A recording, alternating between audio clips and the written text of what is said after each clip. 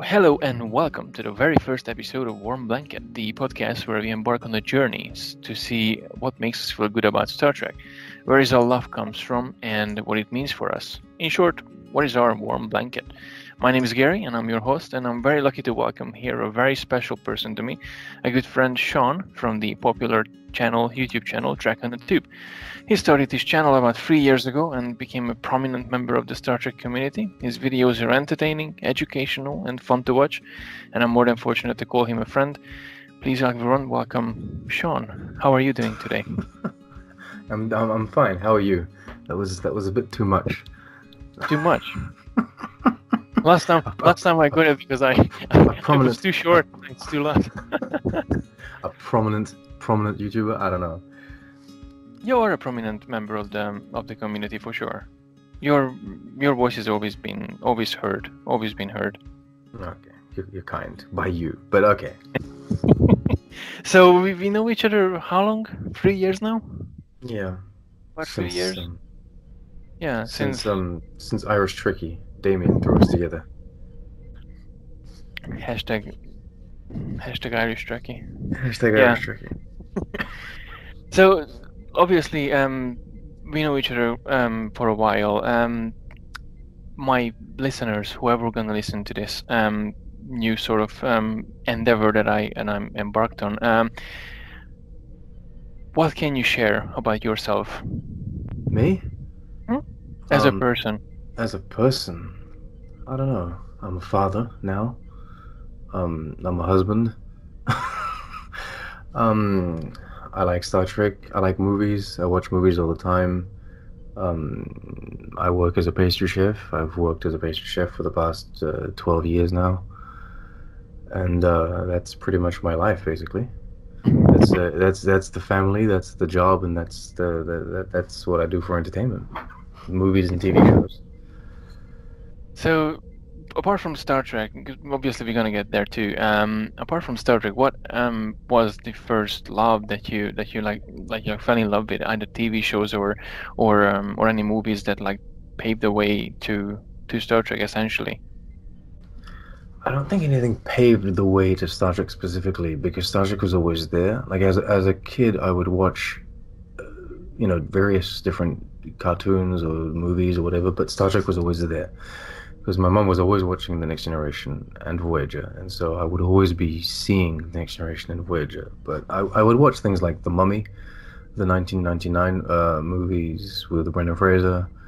I love that.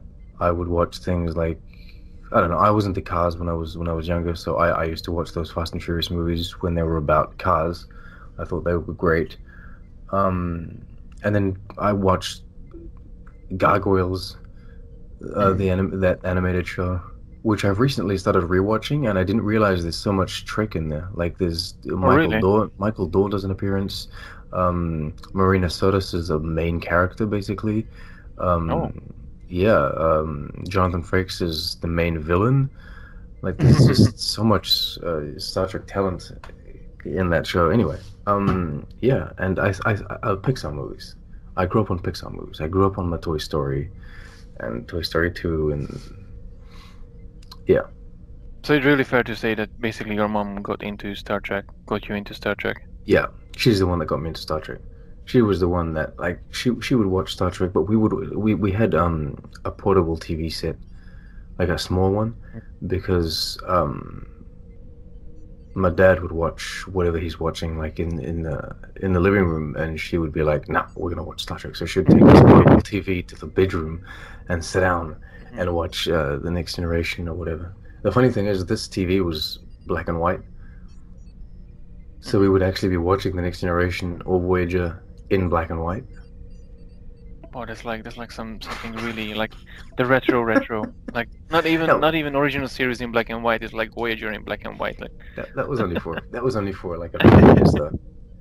Then, but that must have been so interesting. For the first time when you seen them in color. I'd seen them in color, like, because when this is really long ago. I don't have too many memories of this. Like my real memories, because like my parents got divorced when I was about 4, And so we moved. I moved out with my mother. Like we moved out together, and we got this small little flat.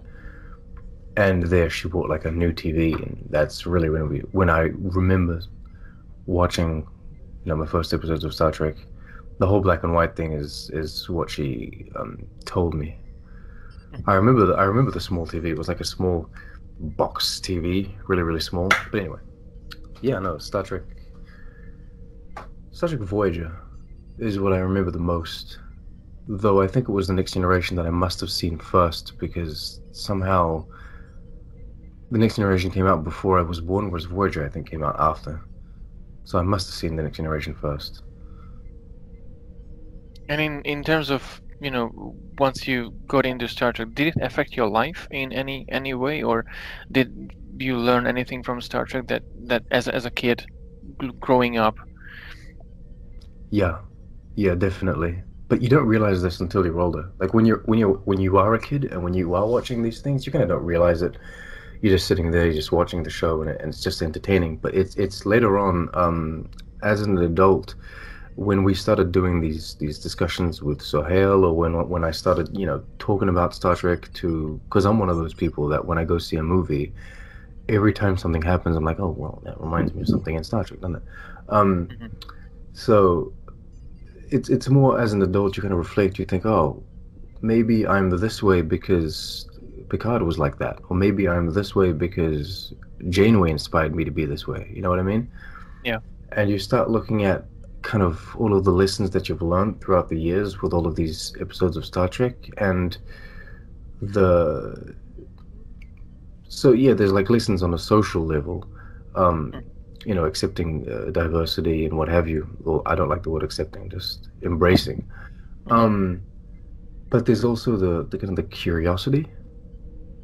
Like, I'm curious about all of these. I don't understand half of all of what's going on scientifically, but I'm curious about these new worlds. I'm curious about all of these different life forms, what have you. And I mean, I'm pretty sure that comes from Star Trek. Mm-hmm. No, absolutely. I somehow I feel the same as well, in regards of, even though as a kid and even these days, I'm watching an episode and I don't really understand what's happening in the screen, but in terms of technobabble, because there's just too much of it, and there's engineers and scientists. I'm pretty sure they have a massive orgasm or something to is it PG-13? I have to watch my language. So yeah. No, it's not Voyager was PG-13, very don't worry. technobabble. Yeah, That's something I very realized. technobabble. I realized that as an adult, because I recently did like a full re. Well, I recently did. We started our full rewatch of Star Trek maybe 5 years ago now, because we started with the original series and went through all of it. We're finally at Enterprise. This is with my wife, and so I rewatched all of TNG as an adult, and then all of Voyager as an adult. Well, all of the shows, but I realized that Voyager was heavily relying on technobabble. As much for the problems that they establish, as well as the solutions that they find. But it's fine. I think I don't know. It's okay, as long as it sounds like something real. That's okay for me. It as long as it doesn't seem like magic. If they explain it like it's something that's completely plausible, then I don't know. You get hooked. No, and I think that's one of the essential part of course, getting hooked to TV show, that just always inspires you and makes your imagination go wild. Let's talk a little bit about your channel. Just briefly, yeah, what made you start your channel? Star Wars. Really? That's a controversy. In a way. No, it's I was. What's it called? What's the first one? I think it's called The Force Awakens, right? That episode 7. Anyway, the first. I'm not sure about myself either. Okay, the first modern age Star Wars movie was going to come out, and I think it's The Force Awakens. It's episode 7, right? And I realized that at that time I had never seen any Star Wars movies. I just wasn't interested in it, and I realized that this kind of Star Wars culture was lacking in me, and so I thought I'm gonna go and check out these YouTube channels and see who can explain, what Star Wars is, and then I'll go and watch the movies. So what I did is I watched the first 6 movies, and then I started, searching for channels that would explain Star Wars to me, and I realized that there were just so much. There's so many people out there explaining Star Wars, and I was like, why aren't there that many people explaining Star Trek? And then you realize that like the channels that you subscribe to, or the people that I was following on Star Trek, they're like, God bless their souls, I love them. Like, for example, Trek Yards, I think they're great, but they're very specific, and they get, they really go into the detail of things. And I'm thinking, this is fine for me because I love Star Trek, and I want to know about all of these details. But for someone that was in the position that I was with Star Wars, where I just wanted to learn about, the grand picture, the grand scheme of things, like, there's no channel out there for them. So I thought, why not start a channel where I could talk about, in the simplest way, kind of in the largest way possible, the different races that exist, or the different concepts like the Federation, or the different timelines, and try to explain Star Trek to new fans, especially considering, well, it was called Star Trek 2017 at the time, but Discovery was going to come out. This new Star Trek show was going to come out, so I thought it's a perfect time. I thought this people are going to be searching for Star Trek, trying to understand what Star Trek is. And yeah, the channel morphed a bit, because then it became reviews for Star Trek Discovery, and Star Trek Discovery was so kind of, dare I say, in contradiction to what the rest of Star Trek was, that my explanations, they weren't very useful for Discovery specifically, but still, I don't know. And then it became, I did a bit of news,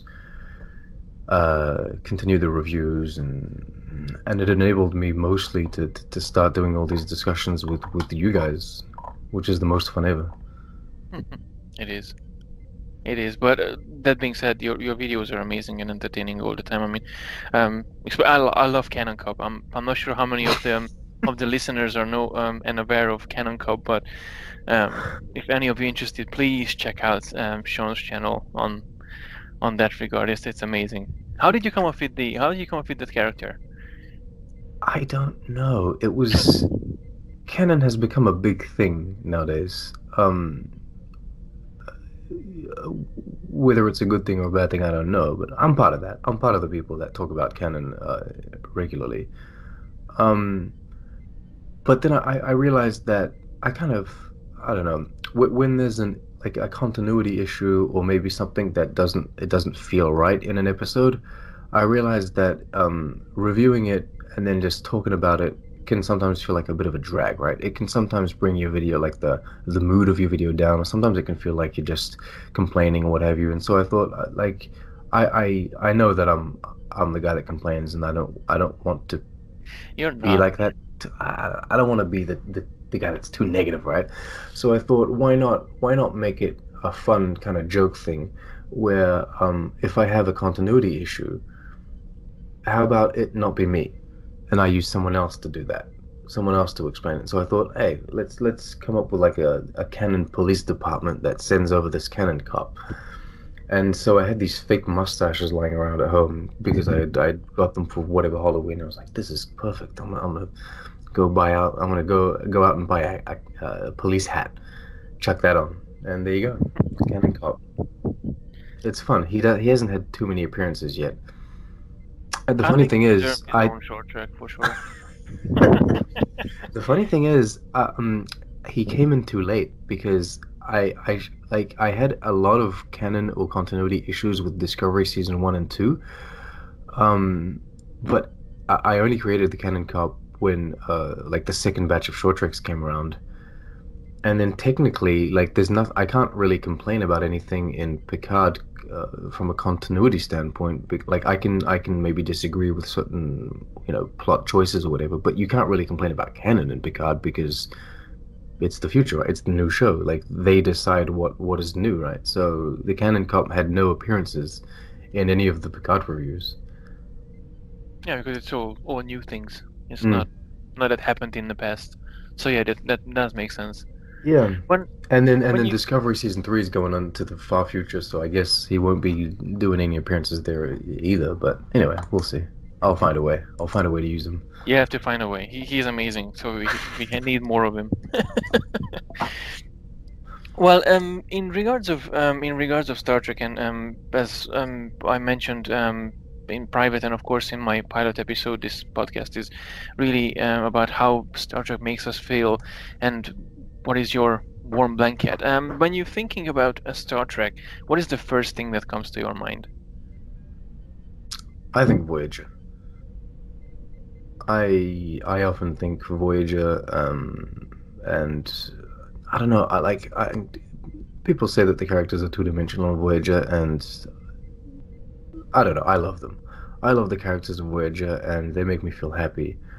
And I mean, as of late, there's been so many new TV shows that it's hard for me to just go back and rewatch an episode of just an old show. But that was something that I did very, very often. I would just go and rewatch an old episode of Star Trek, and it was often something Voyager related. It was like, oh, I want to watch this episode, um, just because I love these characters, or I love the Doctor.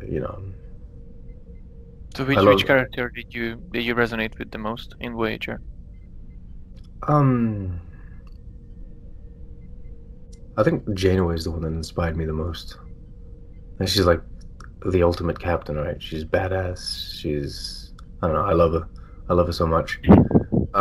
But being when I was younger, I think the younger elements of the crew, which was like Harry Kim and Tom Paris, those were the kind of characters that resonated with me because they were the two fun guys. They were doing the Captain Proton, what have you. They were having fun. So you're like, oh, I wish I was their friend. Yeah, Which was that interesting, actually, rewatching as an adult, because now that I have a wife and a baby, watching Tom Paris's arc was interesting because, like, oh, he went, I used to see him as like the young fun dude, but now I saw him more as a husband and a father figure. I was like, oh, okay, that's interesting. Your perception changes as life goes on, right? that's true. That's very true. That's another thing that just beautiful about the show itself, that no matter on what point of your life started watching it, and after watching it a few times and getting back to it every now and then, you find something totally different in it. Hmm. I remember watching them in the first time as well, and a lot of things that I didn't get at the beginning, and I just realized it now watching it again. It's crazy. I'll tell you what, you're gonna love this.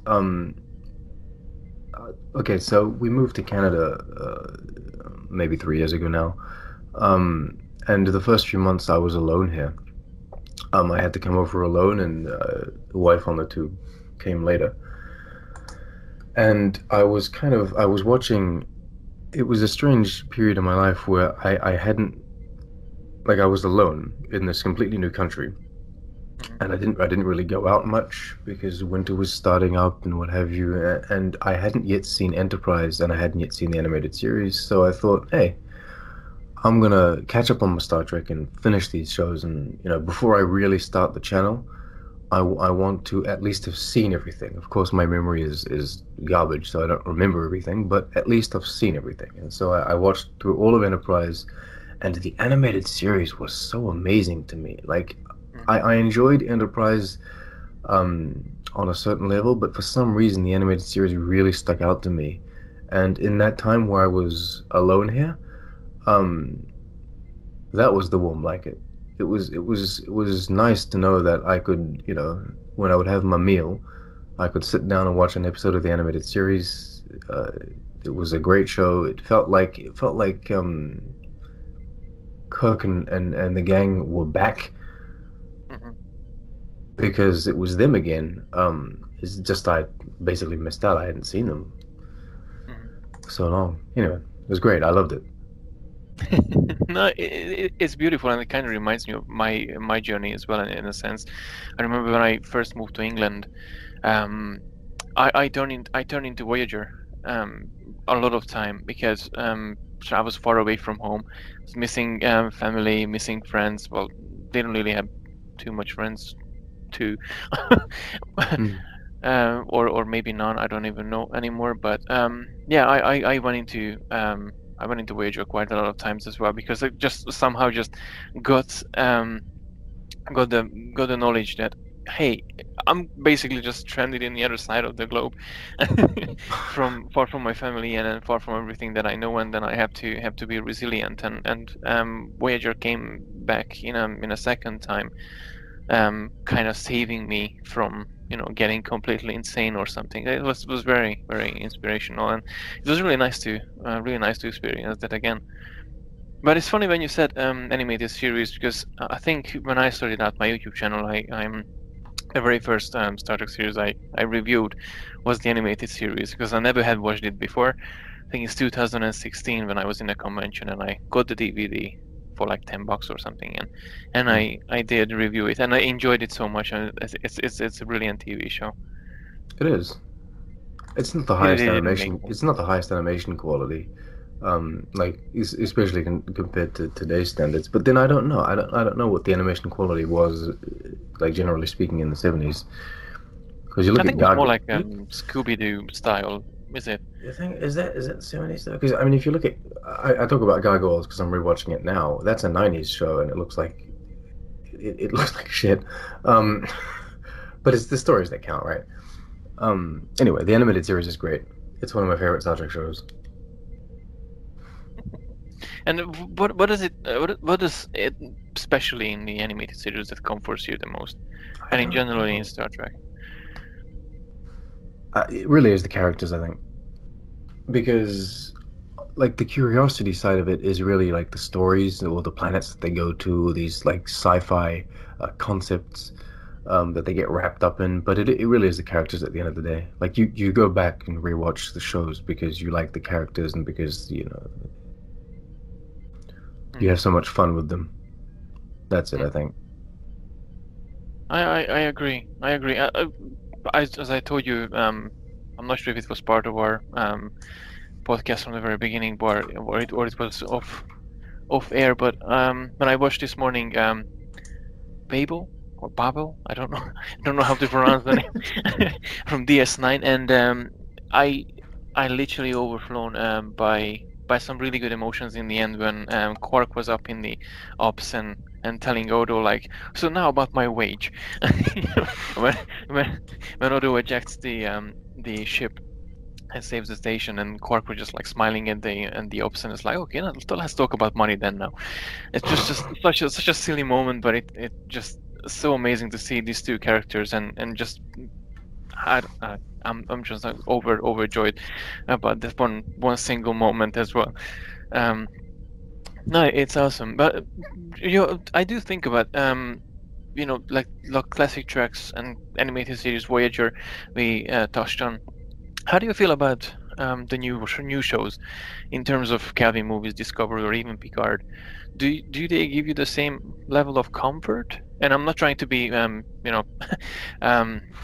divisive or going into different topics here. It's just the basic level of comfort that you get from this show. Is it different that you get from the animated series or from Voyager? Yeah, I don't feel the same way. Well, Discovery's always been like an uphill battle for me. I really try and find what I enjoy with Discovery, but it's just not a show for me. Um, Picard was different. When Picard began, like the first few episodes, I was really happy, but it's not the warm blanket that you're referring to. It was more nostalgia. It was like we're going back to the data and what have you, and so like when we saw the Enterprise D, it was like, oh my goodness, it was more nostalgia kind of happiness. But as far as the new shows, I don't feel that way yet. It might not be a quality thing though. Like I often think about this. I often think that it's because these shows are new, right? Maybe in 25 years time, I will feel that way about them once they've kind of settled into the stone of Star Trek, and they are fully established as shows. They run their course and they're finished, and maybe I will enjoy them. Though to be honest, I don't feel that way about Enterprise. Like I never go back to Enterprise and think, oh, yeah. I like the characters, but I don't feel as kind of content watching Enterprise. Hmm. The Kelvin movies is a bit strange. They have their own kind of identity, Yeah, they're fun to watch as well. but Maybe except number two, but yeah, Into Darkness that's still still is a hard to bit digest a little bit. um it's on a different level though, isn't it? Because when I was watching Star Trek as a kid, I didn't know about actors or didn't really care about who the actor was. It was all about the character. Like I if I had met um Kate Mulgrew in the street, it wouldn't have been Kate Mulgrew. It would have been Captain Janeway. It would have been like, oh, it's Captain Janeway and la di da. And as a child, you kind of expect to meet Captain Janeway, and you kind of, I don't know, in your mind, you kind of expect to meet these people in character. Um, and so it was really about the characters like Data, Seven of Nine, what have you. Whereas when the Kelvin timeline came along, I was older, and it was more about the actors. And so I knew about Zoe Saldana, and I thought she was great. I knew about Chris Pine, and I thought he was great. I've been a fan of Carl Urban for years, and so I knew that Carl Urban was great. And so it like every time there's a new Calvin Timeline movie, I'm happy to see the actors reunited more than I am the characters. Does that make sense? No, it does. Yeah. So I love these actors, and John Cho is great. I think I didn't know about Zachary Quinto before the Calvin timeline began, and That's yeah. funny because I think he was the only one who I knew about, Oh, and really? Zoe Saldana. But the only thing is because I think Heroes, he was in Heroes. He played Oh, I see. I've the never seen that. villain Tyler. I haven't really watched it either, but I know he was in there and he was like scalping people. Um, well, it's like cutting people head off on the top Oh and my then goodness. doing some. It was a crazy show, um, and it was a bit too much for my digestive system, so I didn't really stick with the show. But I know that was his first. I think that was his first big TV role that kind of made him famous. Hmm. And Zoe Saldana, I think she came from Avatar, so that's why she was Yeah, a but she bit was more in Pirates familiar of the for me. Caribbean too.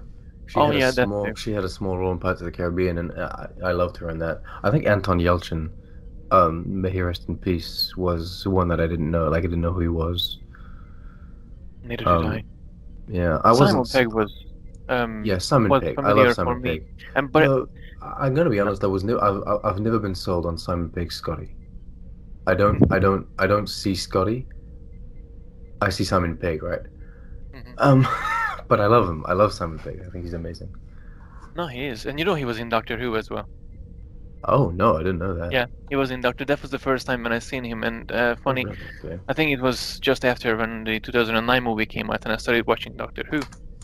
I was like, that's hilarious. Seeing him in Doctor Who just, well, it I was like think it was I a good saw thing him to. in those in what they call the Cornetto trilogy. You know that? Uh, Nope. there's three movies that are completely unrelated, but there's like Shaun of the Dead. Oh, I forget what movies they are, but anyway, there's like Shaun of the Dead. I think there's Hot Fuzz in there somewhere, and something else. There's another Oh, movie about the end of the world where they go oh and yeah, drink. the World's End, I Yeah, think. The World's End. I think maybe it's just called. But anyway, this is like considered a trilogy or whatever. But this is what's his name? Is it Nick Frost? Nick Nick Frost, yeah. Frost and Simon Pegg. That's where I really I like them. discovered Simon Me Pegg. I was too. like, oh, he's hilarious. I love this guy. Oh, he was in he did a voice in Ice Age 3 as well. Did he? Was Yes, he Buck? he's Buck. He's that character with the eye patch. Yeah, Patch. This was the Yeah, time that where I was. very much enjoyed my Ice Age movies. And you rewatched them recently with your daughter, right? Yeah, well, yeah. Everyone's kind of stuck at home, and everyone's watching Trek, but I can't really concentrate on Trek. And I don't want to stick her in front of a screen, but sometimes once you've played with all of the toys that are lying around, and you're like, okay, we'll watch a movie. So I think, yeah, I've been watching movies that some I consider good, some I don't, but just animated things that kind of like we watched The Secret Life of Pets 2, which I don't think is a very good movie, but it's got, dogs and turkeys and what have you. So she watches that. She can sit down and she points at the screen, dog, yeah, it's a dog. God bless her. Yeah, it keeps her occupied for a little bit. Baby on the tube. Yeah.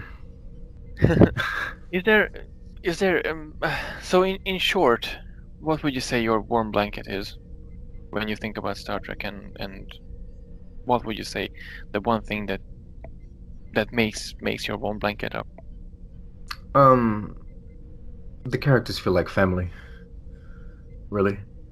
Um, I keep on focusing on Voyager, but that's because like all of the other shows I watched later on, I watched The Next Generation very early, but The Next Generation felt more adult. Like I don't know how to explain this. The Next Generation felt like a show with adults for adults, even though there was Wesley.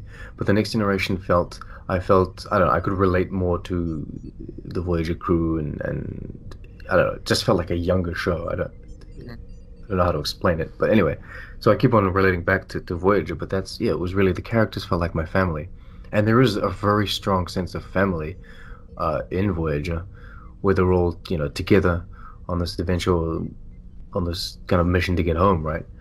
And so yeah, like my warm blanket was just chugging on a TV show, like I have a bad day at whatever, at school, at work, whatever. You might not have necessarily friends to talk to. You chuck these guys on. These guys are your friends, although they don't know it. Yeah, it's kind of the Reginald Barclay situation from Yeah, I don't Pathfinder. I don't want to make it all sound like I don't want to make it sound like it's a sad thing. Like, oh my goodness. No, it's not a sad. I don't think it's a sad thing. I would almost say between the two of us, but essentially a lot of people are gonna hear this, hopefully. But I had the same feeling. I resonated a lot with Reginald Barclay, and especially in Voyager, when he was struggling to get into a new place and not having too much friends, but working, like the familiarity with his situation and my situation when I moved to England. It was just super familiar, and I got this sense of realization that hey, it is maybe sad, but it gave me so much to think about, and to accept that, not to accept, just to help me in those times when I had no one around. So I don't think it's a sad thing. But I think that's what TV shows are there for, aren't they?